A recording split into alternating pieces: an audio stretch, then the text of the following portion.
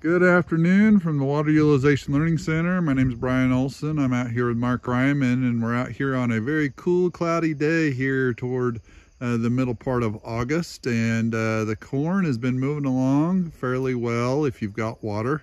Obviously, we're standing in front of irrigated corn now, but we definitely see some different variations of corn out there in the field. If you've got water, you're doing okay. If you don't have water, there's a lot of corn that's burned up.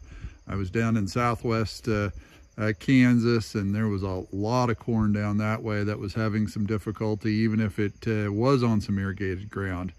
And so this is a really good time to go out and look at these corn products and see how they've responded to this stress.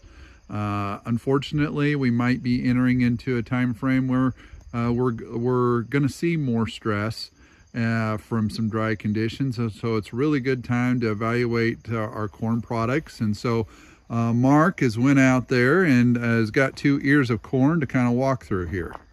Yeah, so just you mentioned it's a good time to evaluate how things are going, and kind of one of those things I talked about earlier was pollination. And if you go out and look, you might find some ears. You know, you can kind of find them. This happens to be a little bit on a secondary ear, but if you're out there and you see ears with like some really green silks, that might be a really late one out there. And if you peel those ears back, what you're going to find, you know, the silks are still green because we pollinated maybe 10% of the kernels, 5% of the kernels on that ear. So this is a good time, especially I think if you've got a little bit later planted corn, maybe replant after a hail event, to go out and look at what's happening as far as pollination. Most of what I'm seeing, though, you know, for the normal ears is very good pollination overall. You can maybe see a few lighter colored kernels that look a little later. Missed a couple there at the tip, but overall it looks really good. And we're entering that dough stage, or R4 of corn. So we've got in that 5 to 7 inches of water use left to go on the crop. And as you mentioned, Brian, it looks like we're going to have to supply most of that through irrigation. So definitely keep on top of that to prevent some stress out there in the field. Yeah, and so even though, you know, on a day like today, the corn's not using much moisture, it is, you know, obviously we've got the size, but we just don't have the drivers such as the sun and the heat. But these cooler temperatures are being observed up here in Nebraska, down into Kansas. I think they're a little warmer, and so definitely understanding that in these drier conditions, back to what you're saying, we got to stay on top of that water in order to get that kernel filled out, to get that girth, right, to get that deep kernel set that we like to see out there in the field. And so any other final thoughts, Mark? Well, just as you're going out there, you know, there are some diseases floating around. I've been picking up a lot of physoderma, so that has a node rot phase to it. You know, you might want to check for that. Could be a concern as we get closer to harvest time as far as some of those plants snapping off. The other thing is, it's a good time to evaluate, how did my above ground insect control do? So are you seeing a lot of earworm? I haven't seen many of them, but picking up a few earworm in some of the tips.